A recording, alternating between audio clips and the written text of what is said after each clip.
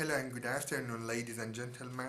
At the first, I would like to thank the organizers, the Department of Near and Middle Eastern Civilization, and also Graduate Student Association to have convened this annual symposium, and another thank to my dear friend Robert that arranged this video conference. Let me start by the title of my presentation. As you have noticed from the title of my paper, it's primarily about the formation and formatting of Islamic ethno-identity among Caucasian nations. However, my main concern of this presentation, because of the time limitation, deals with the Muslim identity in the region. Most of the data are based on my field studies in North and South Caucasus between 2007 till 2013. My geographical concentration is on this area. As you see, more east, northeastern, and northwestern. This area or this region includes Azerbaijan Republic, Dagestan, Chechnya, Ingushetia, Adygia, Karachay-Cherkessia, Kabardino-Balkaria. In the paper, I have tried to collect different cultural and historical data about Muslims in the region. Mainly my focus was on these factors. As you see, the first one is background of Islam. By background, obviously, I mean the history and Islamic culture among Caucasian Muslims. For studying the history of Islam in the region, I should draw your attention in the early Islamic centuries and Arab conquests in the Caucasus. I think you heard about the Derban and establishment of Islamic dynasties there. But historically, after the Arab dynasties in the Middle Ages, we see the effectiveness of Ottoman and Persian empires on Islamic identity in the region, especially after 15th centuries. For example, east and west of the Caucasus are totally different on Islamic sects. In east, we have mostly Shia or Sufi because of Safavid Empire's religious policy, and on contrary or unlike in west, we have Sunni Hanafi because of Ottoman Empire's policy. Furthermore, there were several Islamic movements against Russian Empire in 19th century. For example, Imam Shamil and Sheikh Mansour's movements are most known. The next, actually, the next factor is Russification and Russian colonization. Of course, when they came to the south, Russia needed some social reforms for their stabilized power in the region and in the border with Persia and Ottoman. The next one is the status of religion under the Soviet Union. We know almost how it was, but understanding the structure of religious institutions in this period is very important. There were some Islamic official institutions such as Caucasus Muslims administration that still we have it in Azerbaijan with the same structure, and even in Tatarstan and Central Asia, for example, Bukhara Madrasat, or in Tashkent, even in Tatarstan, and so on. The next factor is the role of Islam among the people after the collapse of the Soviet Union. We can see in this period, exactly after the collapse, change in naming their children with Islamic names, the reconstruction of mosques, doing religious practices, creating religious schools, sending youth to study Islamic lesson to other Muslim countries like Turkey, Saudi Arabia, Egypt, and even Iran. After this factor we will see, or after this step, we will see the formation of religious ethnic identity. In this period, the end of the 90s, we are seeing the differences between Chechenian Muslim to Azerbaijani Muslim or Avari Muslim. They separated themselves from each other. Then we will find growth of extremes and Islamic fundamentalism, and then the formation of security crisis and armed conflicts based on radical Islamism. The most important one is Russo-Chechen conflict, or January crisis in the North Caucasus based on extremism. Still, we can see in all of the region this situation still.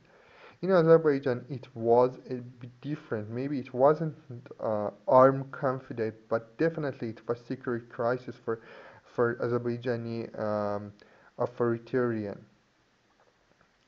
The next one is state and Islam. I mean the relation between state, government, and Islam in the Caucasus. And sometimes governments have tried to control the religious institutions and having a fixed definition of official religion in the country. Azerbaijan or Chechnya after the Second Russo-Chechen War under Kadyrov regime and Aliyev regime are good samples. If we look at historical events of Caucasus region from a cultural point of view seeking to understand the national identity beyond ups and downs, generations and dynasties, we shall face a concept of ethnic and religious identities which have apparently been existed within the identity context for the people of this land. This is a concept having mostly cultural connotation result from historical and geographical position rather than political divisions and which has been derived from the language, custom, beliefs and ethics of various ethnic groups inhabiting the Caucasus. You see, this area has been registered as the most crowded ethnic region region in the world. And one of the interesting things about it is to study the formation of national identity among its ethnic groups, which first express itself through ethnic identities under the dominance of regional governments including Ottoman, Persian, and Russian empires, and transformed into national identity over time through historical and social developments during 18th, 19th centuries, which their effects are still observable in political divisions of the region. Anyway, population groups inhabiting the Caucasus are those have been acquired a specific cultural nation and identity according to the environmental features, climatic and geographic conditions of the area since genesis of social life in this land. This overshadows elements such as religion, language, race, sometimes common cultural grants and causes them to be expressed according to the status of these newly emerging nations.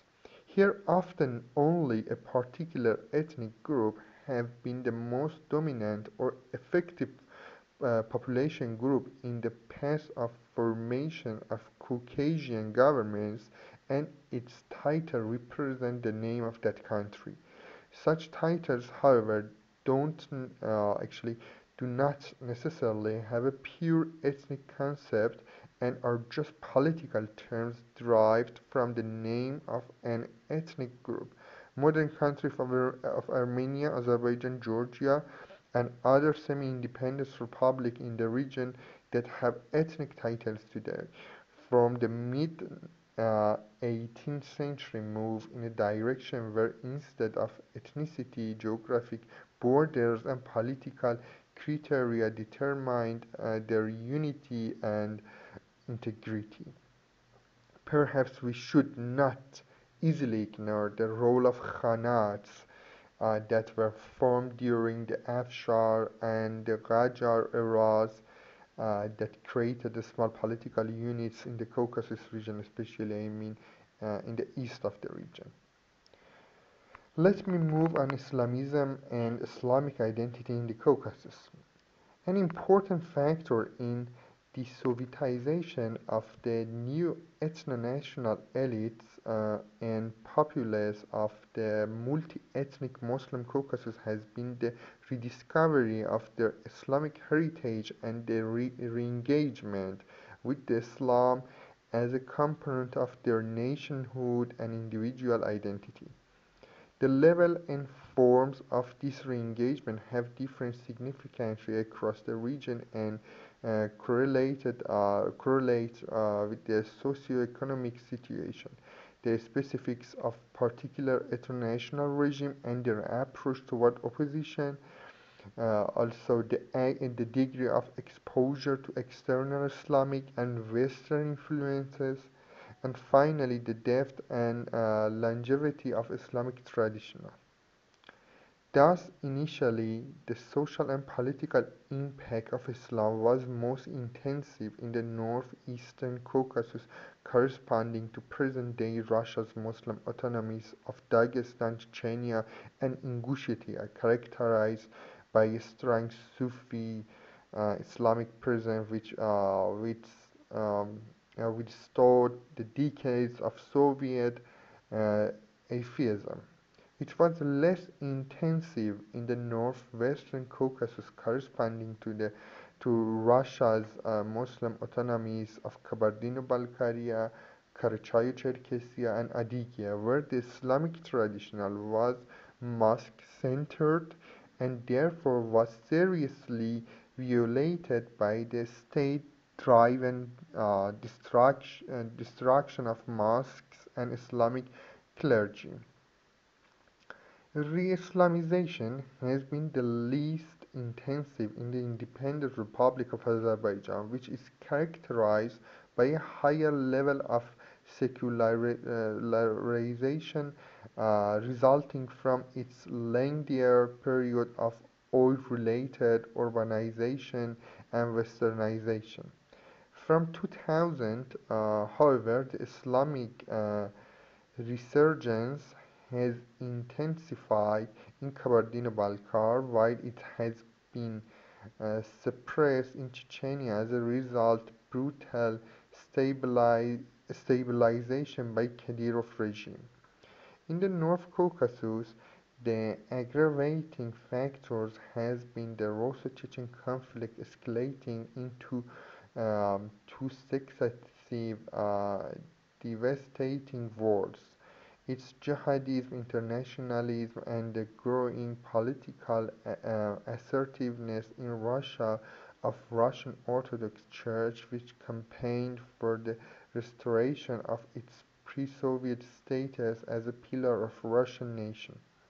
By contrast, in Azerbaijan, the Islamic dynamic has been shaped by its wider exposure to external influences as a result of the country's reconnection with Turkey, Iran, and the wider Middle East on the one hand, as well as its higher level of oil-related economic growth, westernization, and social polarizations on the other.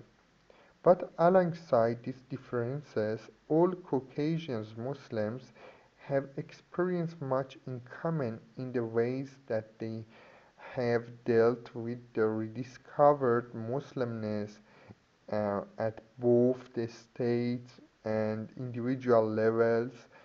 Thus, political and intellectual elites across the region have revoked their Soviet-era historical narratives and revisited their 19th century national debates, which identified Islam as a central component of their respective national identities.